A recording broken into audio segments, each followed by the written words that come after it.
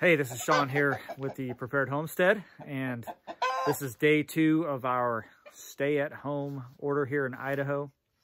And so we're making the best of it, and we're getting things done and working. I'm still working in my job, and I work remotely most of the time anyway.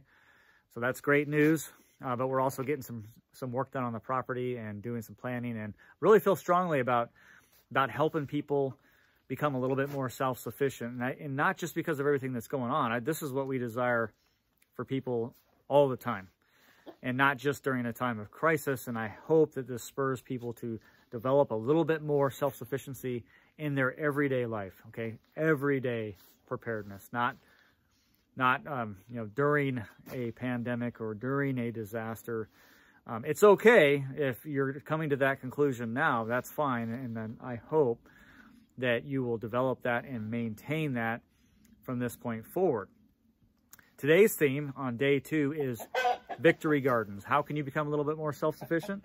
Plant a victory garden. And I'm going to talk to you real quick about the history of victory gardens. Victory gardens are often attributed to World War II in that era, but they actually began all the way back in World War I, at least in the United States, okay? And this is, all countries pretty much have their own type of victory garden type of theme throughout wartime. It's very common. So the victory garden is not specific to the United States. Germany had their version of victory gardens during World War II, etc.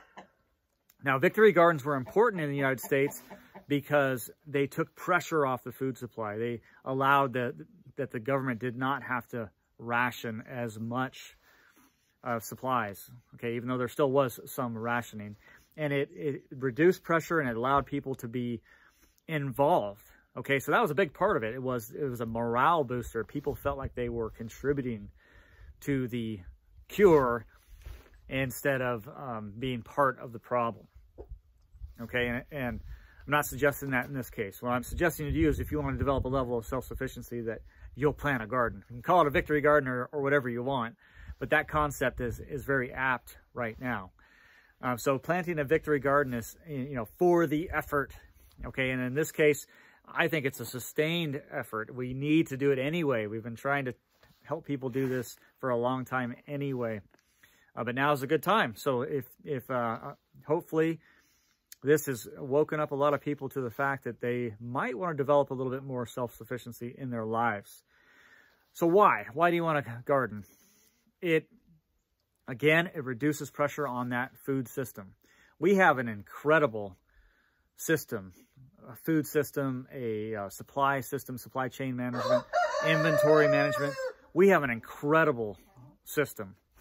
And most large manufacturers, most of our food and most of our supplies, most of our toilet paper comes in a system, an inventory management system called just-in-time inventory. And the best companies in the world all use just-in-time inventory. And we could get into the history on that, but it's not important. It kind of comes from lean manufacturing and Toyota and some other things like that. But the bottom line is, it is a system that basically has new products arrive as it's demanded. Okay, so in other words, instead of having large warehouses filled with toilet paper arrives on the shelves as it runs out, but not all the time. Not all the time. Okay, so for example, Walmart, probably the best in the world at doing this, and many other companies are very good as well. They have a very intensive, detailed supply chain that uses inventory management just in time. And so they don't have stocks back in the back, right? We would say, oh, do you have any in the back? No, what's out on the shelves is what they have. Trucks show up, and that truck is unloaded directly out into the shelves, okay? Just in time. Okay, and even you go take that back a step, as that truck goes to a distribution center, a Walmart truck, for example, goes to a distribution center, and that truck cross-decks directly from another truck, a supplier. So it'll go from a supply truck to a Walmart truck to a shelf on a store. Just in time, okay? It's amazing. It's very efficient. It saves a ton of money in inventory space and, you know, the renting, you know, no longer do these companies need giant warehouses to store their stuff because they use just in time. On the flip side of that, it becomes a very fragile system, or I should say a system that has a low probability of failing, except when it does, it can be catastrophic. Okay, so it can have a very high of consequences or vulnerability based on supply shock, demand shock, price shocks, things like that. So you know, disruptions can throw that system out the window. Okay, as we've seen today, right? We have an increased demand in certain goods. Those things are stripped and they can't keep them in stock. Okay, even though our supply chain is still holding as of right now, but that might not always be the case. Okay, so the Victory Garden helps to guard against being dependent on the grocery store. The fact that we have just-in-time inventory is amazing, keeps our prices low and all that, but it's vulnerable. Okay, it is vulnerable to shock, okay, as we are seeing now. So we want to develop resiliency and self-sufficiency, and part of that is growing some of our own food, right? In World War II, this is amazing. They got to a point where a third of all the fruits and vegetables grown in the United States were from home gardens. A third. That's amazing.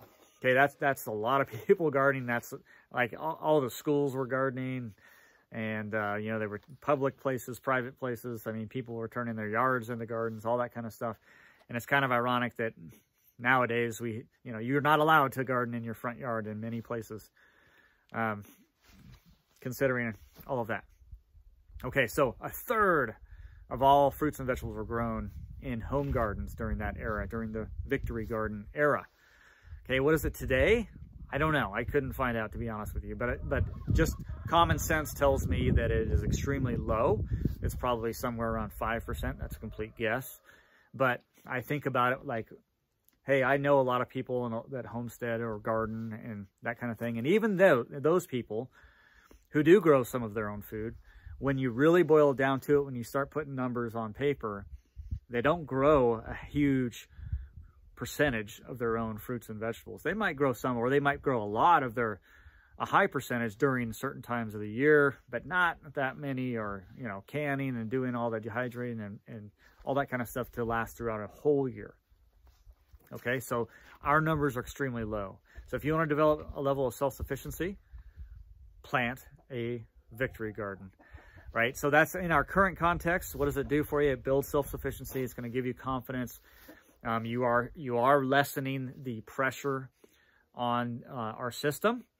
Okay, so that's a good thing, always. And, you know, you're going to get better food, right? So the food that we get through our current food system, you know, it's shocking to me, is that we will get blackberries from Chile or Mexico when we can grow them here, or get them, you know, regionally at least. But that's, you know, it's cheaper in many cases to do it that way. But we shouldn't have to do that. So if we grow a lot of our own food, we can get more nutritious food. So it's not been stored for long periods of time. It hasn't had to be shipped over long periods of time. Okay, so now what I'm going to talk to you about is just some very, very basics about starting a Victory Garden.